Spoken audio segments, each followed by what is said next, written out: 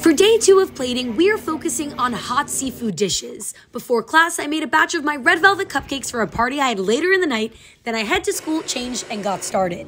As we did yesterday, the first order of business was prepping everything for our recipes. Today being seared flounder and potato-crusted halibut. After filleting the fish and doing some mise en place, Chef showed us some techniques for prepping the other elements of the dish and then walked us through the preparation for the flounder and its plating. We then had 20 minutes to gather our ingredients and reproduce the dish. Speed was an important element of today's lesson because plating hot dishes entails moving quickly to ensure the food stays hot and in place. After a quick taste test, we reset our stations and then Chef dove into the demo for the potato-crusted halibut. We then worked quickly to replicate the dish with a focus on execution and replication, two imperative skills to have when working in professional kitchens. After we finished, we ate and cleaned up, then I ran home to finish up the cupcakes and head to a Galentine's celebration with my friends.